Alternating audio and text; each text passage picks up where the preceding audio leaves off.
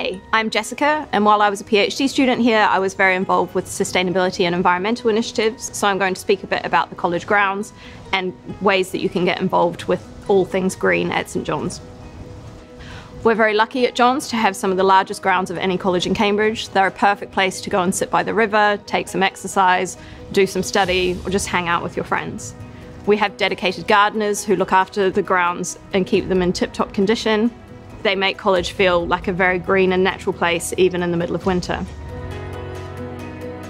Surprisingly, for the middle of the city, we have quite a significant number of small mammals, including badgers and muntjac, as well as a wide variety of different types of birds. We have a pond in the ground which has newts, and there are beehives where the Student Beekeeping Society make honey. There are student allotments run by the Gardening Society in the backyard of one of the college hostels. People grow vegetables here every year, and all students are welcome to get involved. This is a sustainability project as well as a gardening project, and as such is completely organic and is watered with rainwater irrigation.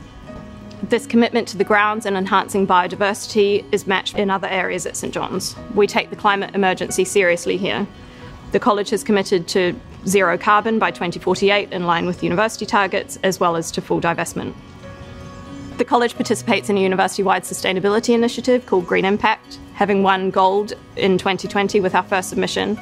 The 2021 entry has won the highest award, Platinum.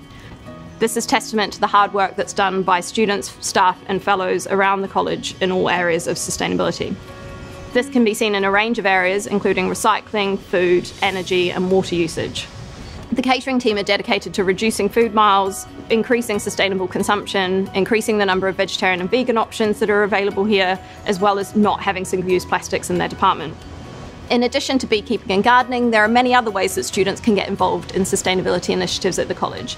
There are ethical affairs and environmental officer roles on the JCR and SPR committees, and these people then sit on other larger dedicated college committees with fellows and staff and can make real change.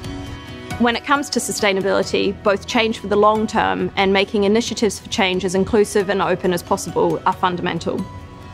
So I hope that you enjoy the beautiful green space at St John's and get involved in making the college a greener place to be for a longer time to come.